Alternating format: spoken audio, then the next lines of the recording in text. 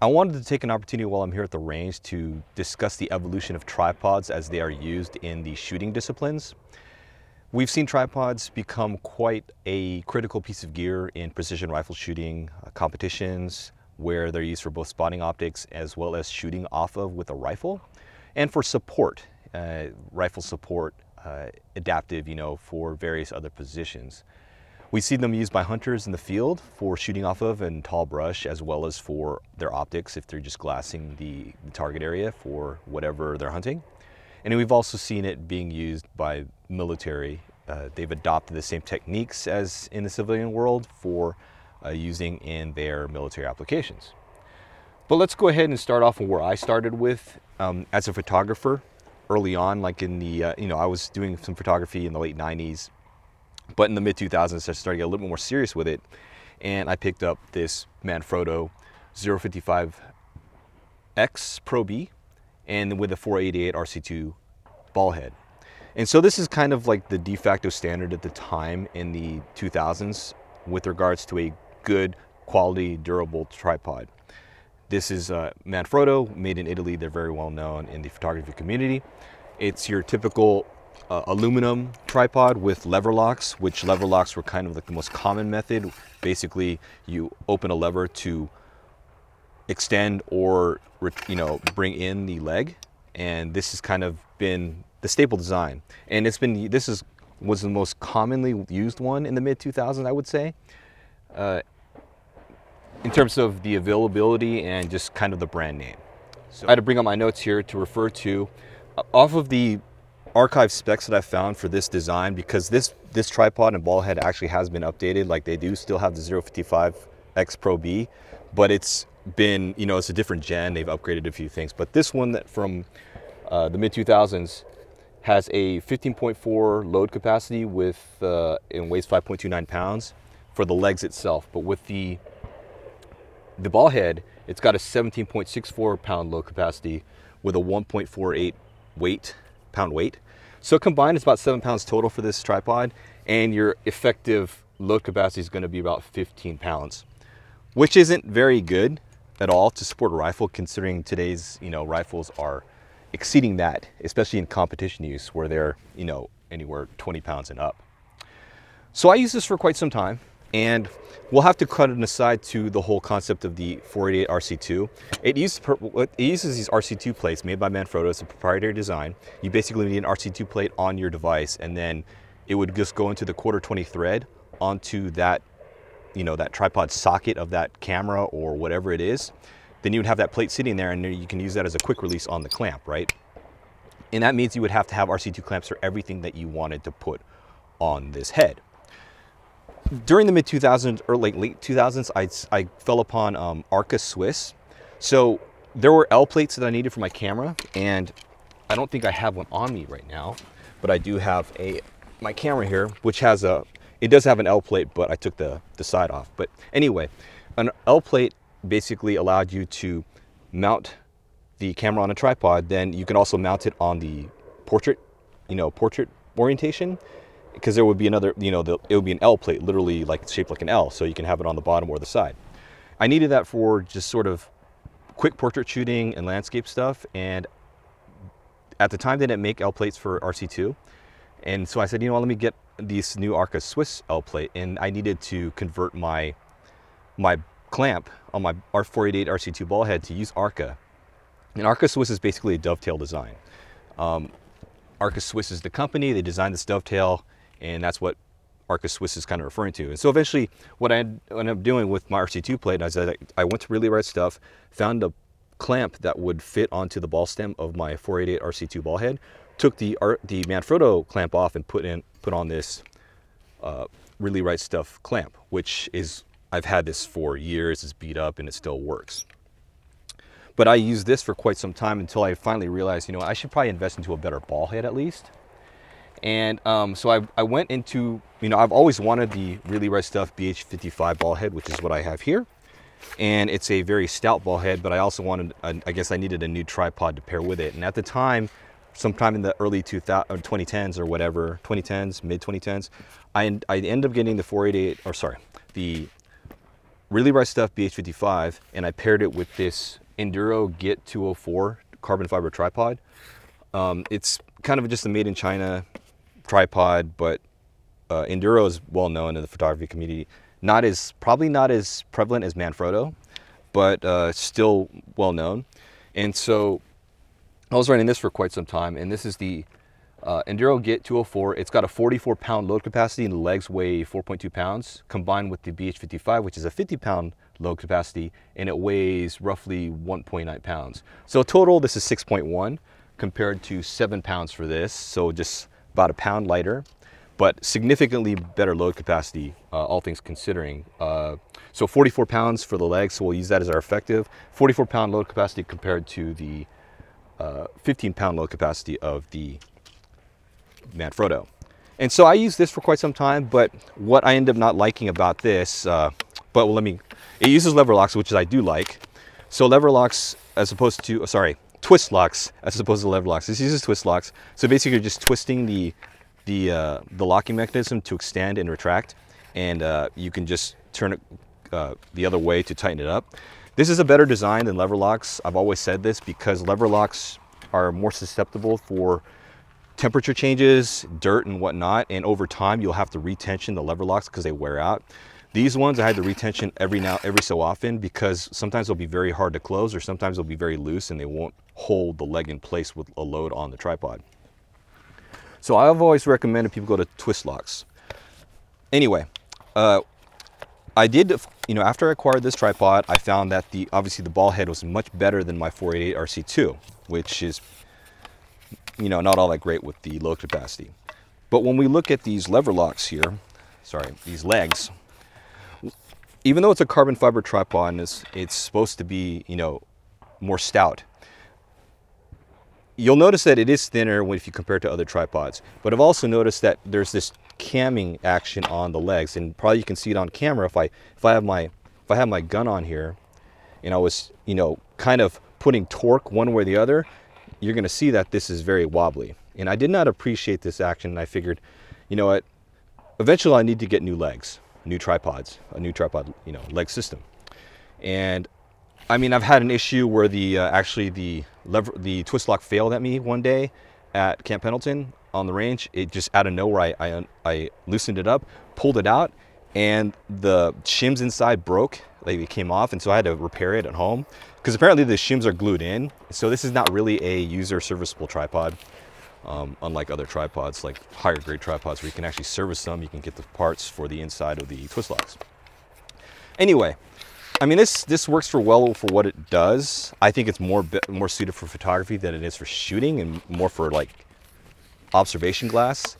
But I did run these for, I still have it and I still use it for other things, but obviously it left much to be desired. So eventually what I ended up doing is getting the next tripod. After I stepped up my game as far as the ball head with the BH55, I decided, hey, I really need to just go ahead and invest in the quality full system in terms of the tripod legs themselves. So my next step up is the Really Right Stuff TVC22i tripod. And so I picked this up mainly because I wanted something that was going to be solid to shoot off of. This is really designed for competition rifle shooting, mainly because of the way they designed the legs. Number one, it's 2 segments, so it's faster to deploy, but what that also means is in order to get the height that you need when it's deployed, it doesn't collapse down very short. So I didn't write down the specs, unfortunately, before I came here, but it's close to 3 feet extent, collapsed. But the unique aspect of it is the legs are also inverted. What I mean is when you do the twist locks, it's the bottom legs that are actually on the outside of the top segment. What this means is that you have this added speed. So if you watch closely how I operate this tripod or deploy it, I'm basically going to twist the locks, drop it down, turn the locks back, unloosen, tighten, loosen, tighten, and that's where I'm at. If I want to, stow the tripod, all I'm going to do is loosen the leg, tighten it back up, loosen, retract, tighten, loosen, retract, tighten. It seems very basic, but let me show you what I'm doing with the standard tripod legs. If I'm going to deploy, I'm going to loosen, pull, tighten, loosen, pull, tighten, loosen, tighten, loosen, tighten. So aside from the fact that I'm I'm moving multiple legs or, segments. If you notice, I'm having to pull the leg down. I have to take my hand off the twist lock, pull this leg down, and then come back up. So I'm doing a couple of motions here to loosen each leg. Now, same thing goes when I want to retract it.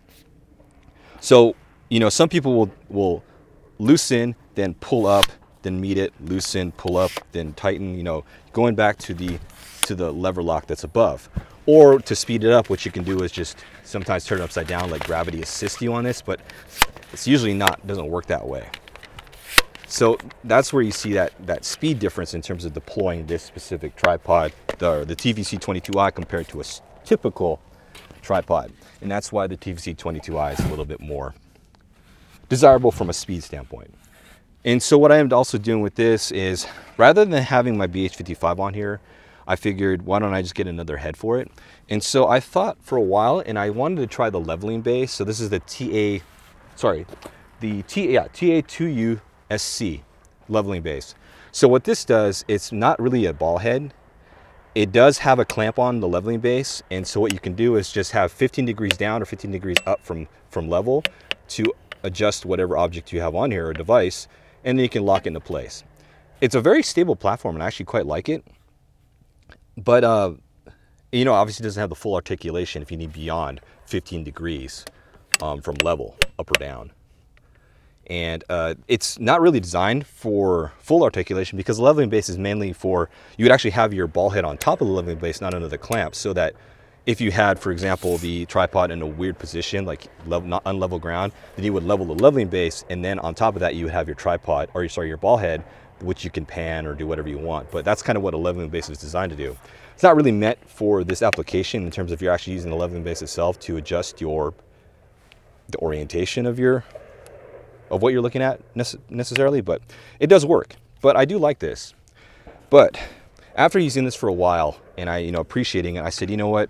I kind of want to get this stability and, durability and quality into this smaller package. Before I forget, I should also mention the data for the TVC-22i. So it actually has a load capacity anywhere from 60 to 95 pounds, depending on how you have the legs oriented, because you can actually have a different leg angle for these. So if you have it splayed out a little bit more for a wider footprint, it might have less load capacity.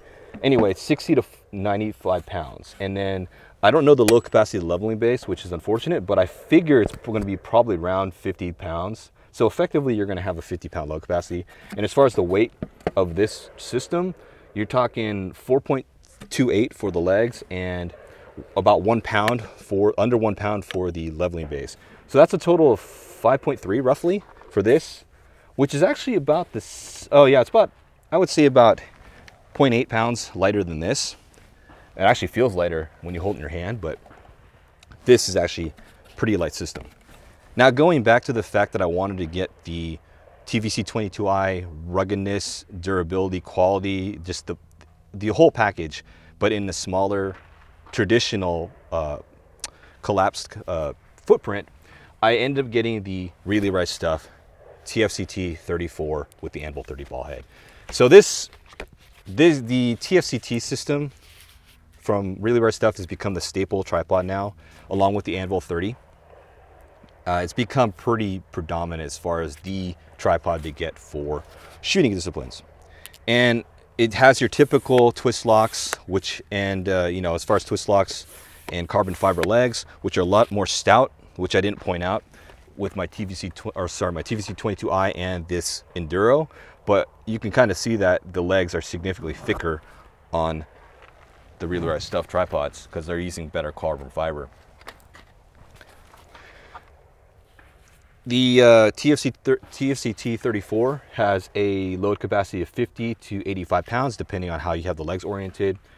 And the Anvil 30 has a 35 foot-pound load capacity. So they do it based on torque, not based on weight, which is a better way to approach it, considering that you could have an imbalanced device. Let's say you have a rifle on here, maybe the weight is more on the backside than the front, or vice versa.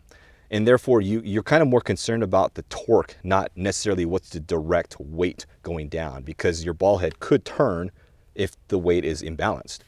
So it's a nice, better way to look at in terms of the load capacity of these ball heads, or, like this. The weight, surprisingly, it says 4.79. I'm not sure if it was supposed to be combined, but 4.79 for the TFC T34. And the Anvil 30 by itself is just under a pound at 15.2 ounces. I remember I weighed this on a scale at home and it came out to 5.1. So I'm not sure where the disconnect is in terms of the specifications on the website, but it came out to 5.1. It's about, I would say they're about the same weight between these two, and that sounds right because this is 5.3. But yeah, and I love the build quality of the TFC T34. It's unbelievable how nice it is. The Anvil 30, for those of you who are unfamiliar with the Anvil 30, it uses a single lever to adjust the head itself. And so it just kind of turns in this manner. Once you lock it into place, or once you get your device oriented the way you want, you simply just turn the lever. This is nice for speed. However, I don't appreciate it for glassing. I prefer the traditional ball head for glassing because it's got finer controls. The ball head, you just basically have this tension knob, adjust the head, and then tighten it down. And you also have two knobs to adjust tension. So I can have a little bit more, I can adjust the tension of the big knob simply by, if I want it to a little bit more finer in terms of it takes a lot more pressure to move something, then I can adjust that accordingly on this tension knob to tension the tensioner. And it's a lot easier, it's a lot more intuitive and more, it's got more control as opposed to the Anvil 30, because if you notice here, whenever the actual controls also move with the plane of the device, so the whole clamp moves, right? And so it's not, if I wanted to adjust and point this way, I'm actually moving the controls to the opposite side of my body.